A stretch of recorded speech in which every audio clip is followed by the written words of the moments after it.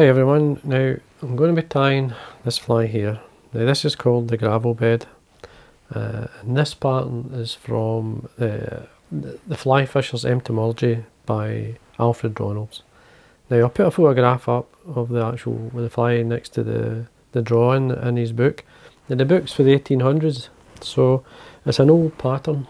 Now the reason for tying this is I recently spoke to a friend who fishes the River Clyde, and we're actually talking about flies on the Clyde, and a really well known fly is the gravel bed, and we were talking about it, and I got into like I've actually tied a winged version because the one they tie in the Clyde is basically a spider pattern or a hackle pattern, which is a black hackle and a partridge, a grey partridge.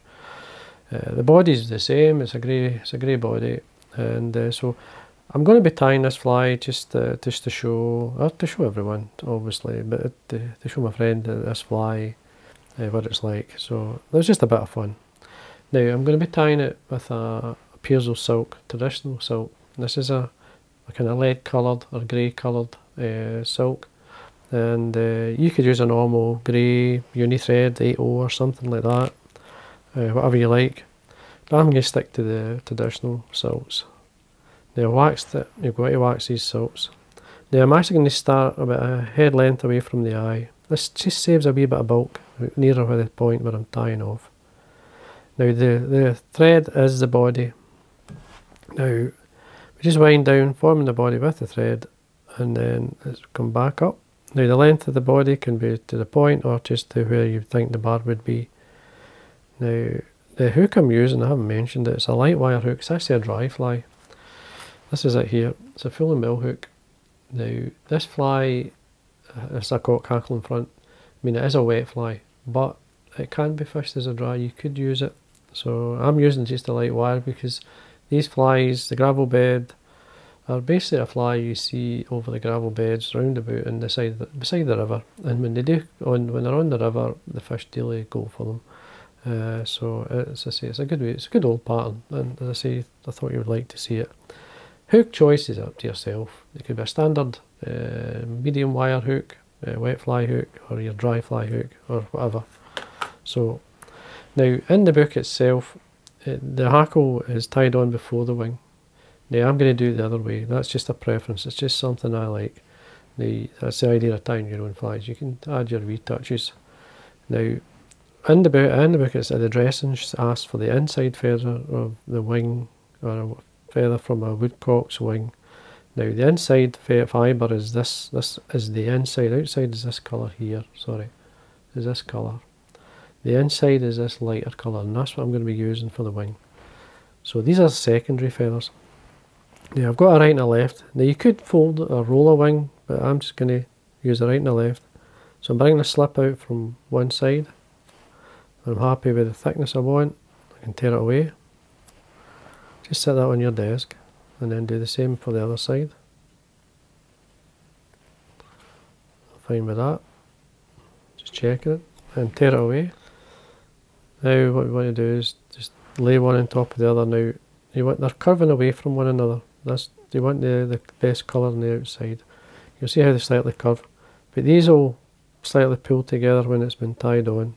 But don't mind that because it actually adds movement to the fly.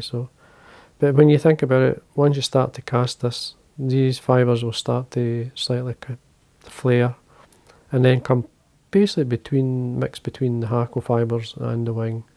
And that's what makes it fish. So what we're going to do here is tie this on.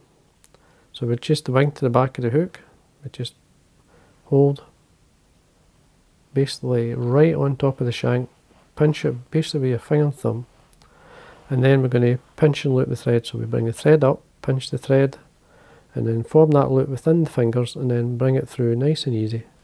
Do the same again, pinch, nice and easy. And this is where we can check, just to see what the wing's like.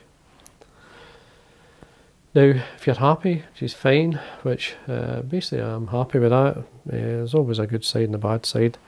Now, I'm going to go back just to show you that sometimes it sits better.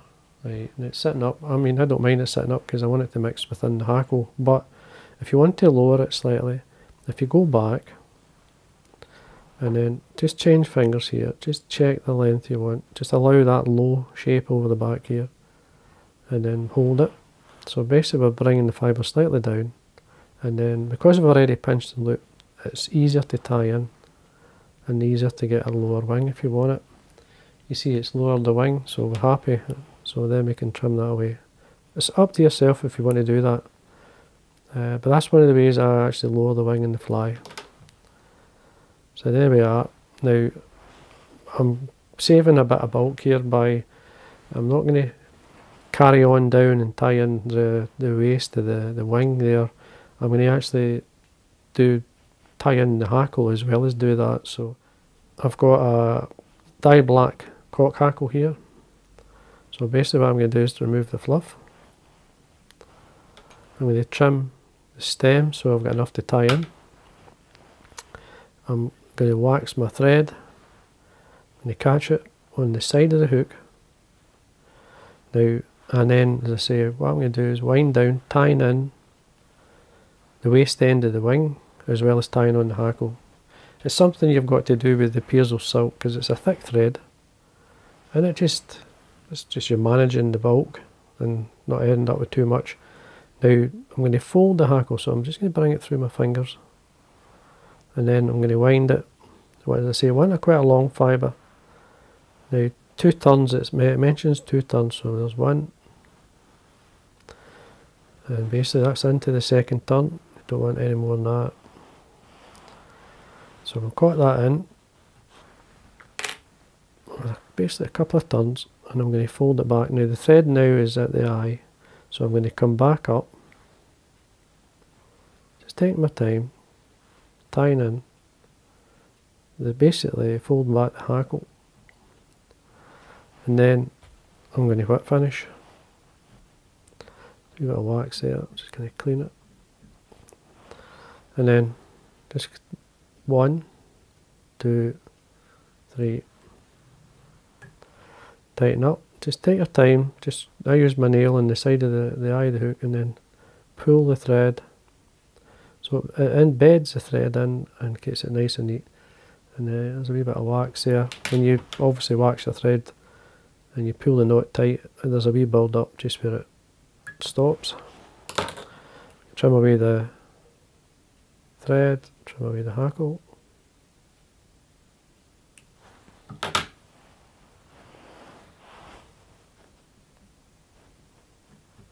I'm just rubbing the wax away here.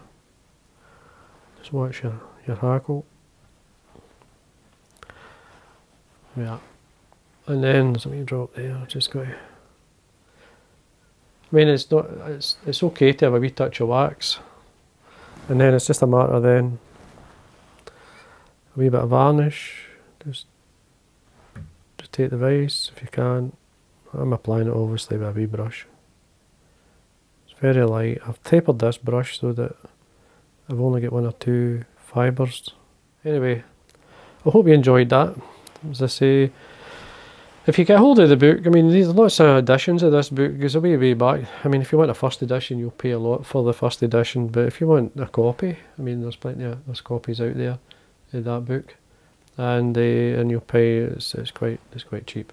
But the original plate, as you see, the photograph is hand coloured, so it's nice. So anyway, there we are.